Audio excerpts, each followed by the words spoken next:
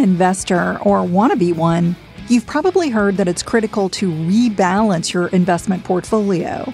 Rebalancing is shifting investments so you have the right balance of risk and reward to achieve your goals without sleepless nights. This podcast will review what investment rebalancing is, why it's essential for success, and 6 strategies to rebalance your portfolio, whether you're a novice or an experienced investor. Hey friends, welcome back. I'm Laura Adams, an award-winning author, money speaker, founder of the Money Stack newsletter, and host of the Money Girl podcast with over 43 million downloads. When I'm not podcasting, I also work as an on-camera financial spokesperson, and I partner with select brands for PR and content marketing. As always, you can learn more and email me at lauradadams.com. And before we get started, if you're getting value from the free Money Girl content that we love creating, please consider submitting a 5-star rating or podcast review. It's quick, it's easy to do, and it really means a lot to us. Also, if you have a comment or question about money, please leave it on our voicemail line by calling 302-364-0308. And I can also get your question by email if you want to visit lauradadams.com and use my contact page. I'd love to answer your question on a future show. Okay, so before we dig into investment rebalancing, we need to kind of step back, and I want to discuss investment diversification first and talk about how diversification is related to rebalancing. So being a diversified investor means that you reduce potential risk by owning various assets that are not correlated, which means they don't move together when economic conditions change.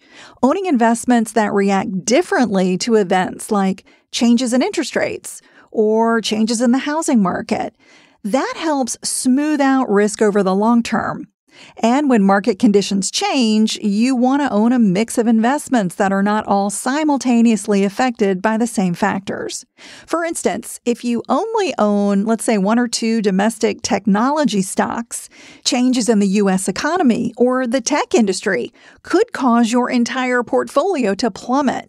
However, having a diversified portfolio helps prevent losses in a single type of investment. When you own various classes of investments, some might lose value, others can hold steady or increase, which benefits your overall portfolio. You can diversify on many levels, such as your asset classes like stocks, bonds, real estate, and cash. With stocks, you can even diversify across company types, such as large capitalization, mid-cap, and small-cap stocks. You can also be diversified with your investment industries like energy, technology, and consumer goods, and even with geographies like owning domestic and foreign companies.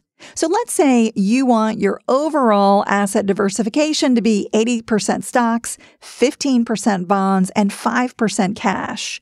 Now consider what happens when your stocks go on a tear and their prices increase. Well, your allocation would quickly drift, making stocks a more significant percentage of your portfolio. So over time, your desired 80-15-5 allocation, let's say it would become 85% stocks, 10% bonds, and 5% cash. Rebalancing is a way to shift your portfolio back to the original proportions you believe are suitable for your financial goals. So investment portfolio rebalancing means getting your diversification and asset allocation, like the mix of stocks and bonds, where you want them. Otherwise, your portfolio would continue drifting off your intended path and become increasingly risky. For instance, having a larger proportion of stocks or stock funds could make your overall portfolio too volatile and too risky for your liking. If the stock market dips, you could experience a greater loss than you're comfortable with. If you decide that owning 80% stocks, 15% bonds, and 5% cash is the right balance of mix and reward for you, periodically rebalancing to achieve that mix manages your risk, and it ensures you're moving forward with the right investments. And by the way, those percentages might be an appropriate allocation for some investors, but are not a recommendation for everyone. Every investor must first define their financial goals, their timeline, and their risk tolerance. In general, younger investors with decades to go before they need income from their investments can lean toward riskier assets like stocks. However, investors nearing or in retirement should reduce risk by owning a higher percentage of income investments like bonds and cash. Again, you have to choose investments based on your risk tolerance and be willing to stick to that thesis or proactively change your allocation based on new information or developments with your finances. So what are the pros and cons of investment portfolio rebalancing? Well, the primary benefit of rebalancing is maintaining your desired portfolio diversification and minimizing potential risk. By periodically reviewing your investments, you decide whether you're comfortable with any new allocation or want to make changes like increasing or decreasing your stock, bond, and cash holdings.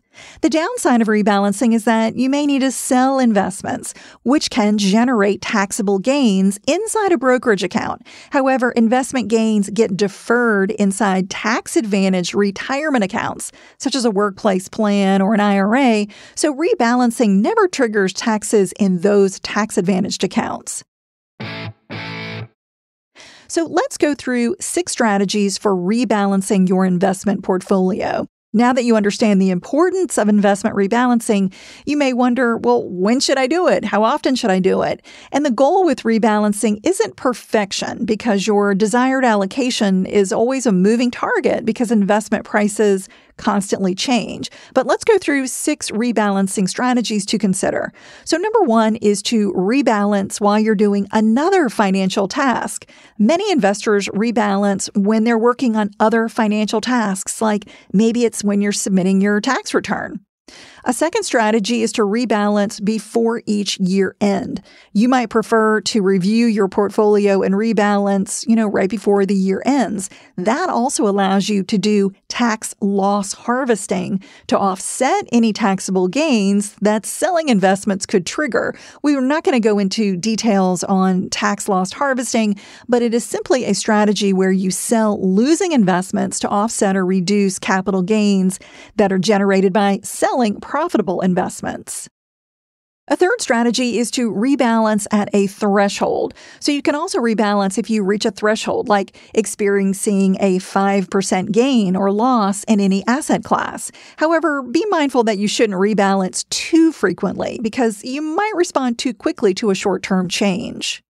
The fourth strategy is to rebalance as you invest. So let's say you regularly invest, like making monthly contributions to your workplace 401k or an IRA.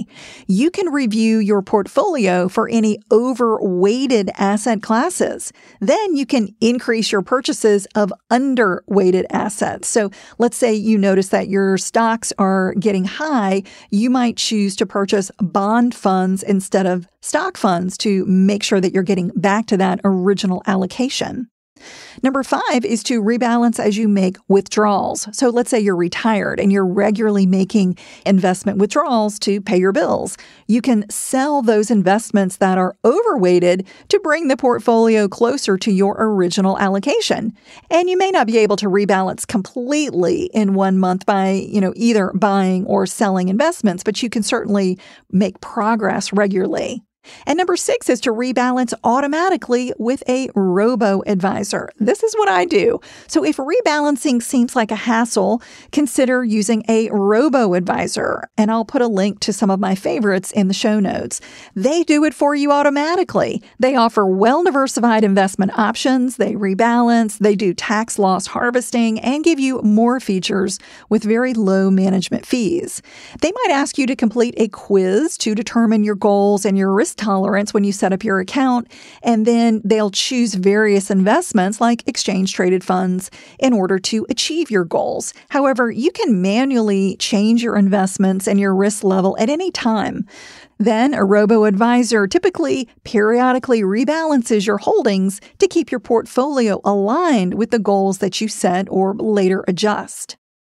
But let's say you're a do-it-yourself investor. You want to be a do-it-yourself rebalancer as well.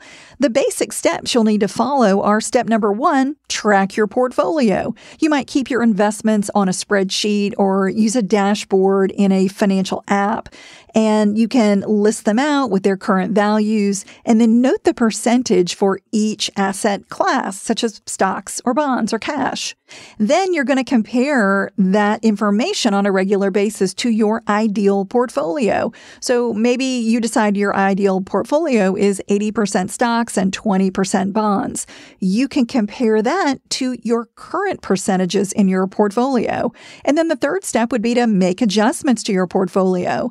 Let's say it drifted down to 75% stocks and up to 25% bonds. In that case, it's time to rebalance by investing either new money in stocks or selling some bonds to buy stocks so you return to your original 80-20 allocation.